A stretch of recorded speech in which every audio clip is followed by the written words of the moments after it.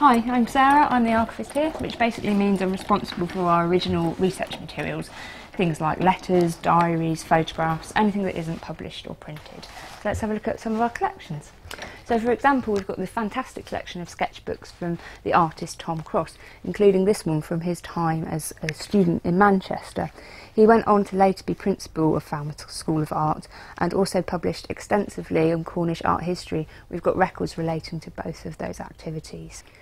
But it's not just about artists. We have a whole range of archive collections, from the papers of the Institute of Cornish Studies, the manuscript works of local author Patrick Gale, and the Cornish Performance Archive featuring Knee High and Wild Works and Cornish playwright Nick Dark. These materials can be used for your research, but also for inspiration for your own pieces of work.